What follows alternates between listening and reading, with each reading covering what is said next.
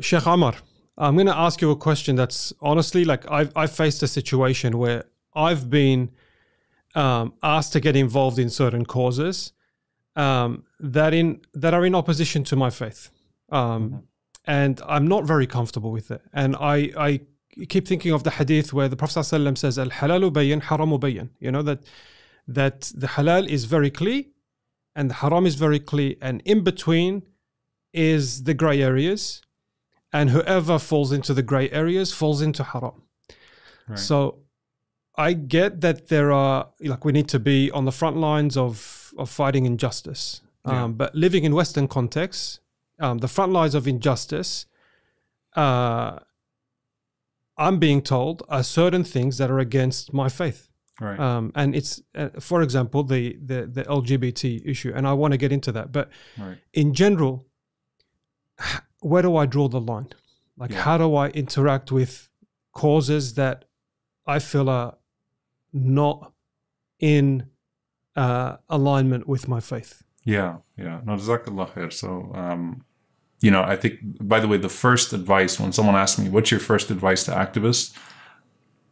I say to them that the haram can never become halal. You cannot make the haram halal. Because what is haram by the Quran, by the Sunnah of the Prophet ﷺ, or with the ijma' or with the consensus of the scholars, is haram, period. And so you cannot make the haram halal, you cannot champion the haram, you cannot support haram. There is absolutely no way that we should allow the shaitan to fool us into thinking that it ever becomes okay to advocate for or to champion what is in opposition to the Quran and the Sunnah of the Prophet ﷺ, or the consensus of our scholars over time. So that's one thing that's very important. And I think that's why the word activism becomes such a loaded term, because when people think activism, they immediately take on, a host of issues, and they think that they are, all inextricable. They think that none of them can be separated from one another. So they're all the same. And the reality is that as Muslims, we should be very clear about what we are advocating for. And so if I'm at an anti-war protest, and I'll tell you that for me, the anti-militarism spaces are the strangest spaces, because who usually is the most consistent when it comes to the anti-war stuff? I don't know if it's the same thing in Australia, but it's people that are just straight up hippies, right? Like, and I don't say that in a derogatory form, but it's people that will be involved in, the anti-war throughout Democratic and Republican establishments. They're just always there. And sometimes they advocate for all sorts of things. But you know what? Right now we're here because we're against the war in Iraq. Classical example, large protests. Some of the largest protests in the world happened when the war of Iraq started. Unfortunately, the war of Iraq still happened. And, many innocent people were killed, and the devastation is still there. But the largest protests in the world that came after the war on Iraq to try to stop the war on Iraq. So when you go to anti-war protests, it's like, okay, all of these different people are here, and it's this huge coalition and this huge group of people, and there are all sorts of things. But right now, look, we're here because we're opposed to the war on Iraq. We're here for Palestinian rights. That's why everybody's here right now, right?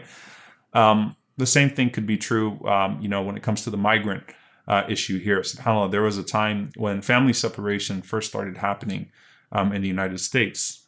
Treatment of migrants at the border has been horrible under Obama, under Trump, and still under Biden. But there was family separation where, in punitive measures, they were taking the parents away from the children. We actually had situations here in Dallas where children were on the plane and they were writing notes to other passengers, please help me find my mom. It was heartbreaking, right? Like the separation of children from their parents. And that was my first time going to the border over and over and over again. I went to, the border from Texas, McAllen, Juarez, San Diego, Tijuana. We went to the San Diego border right after there was tear gassing of the people on the other side. And it's like border protest to border protest because of the treatment of people at the border. And some of the protests were definitely strange. There were all sorts of things that were coming about sort of in real time.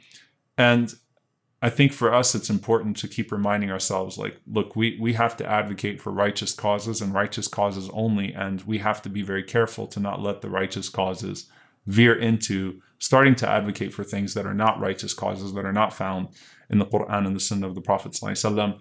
Anytime there's the killing of an innocent person, which happens often, maybe at the hands of police, for example, anti-police brutality protests, things of that sort, it gets grave very quick, because protests, the whole protest scene is very fluid, and things just happen right on the spot. It's very hard to organize that. But as Muslims, it's important for us to keep on getting back to, okay, what are we here for? And we don't take on causes that are not from our deen, not from our tradition. We have to constantly sort of insist upon that we're here for these particular issues. And this is what we advocate for. And we never advocate for haram in the process. And we make that clear, that we don't advocate for haram. And that, while other partners have different motivations, for example, while they're at some of these different issues, maybe they're driven to the table for different reasons.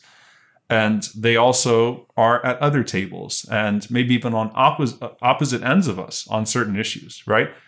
Right now, we're here for this issue, and that's the issue we're all going to work on.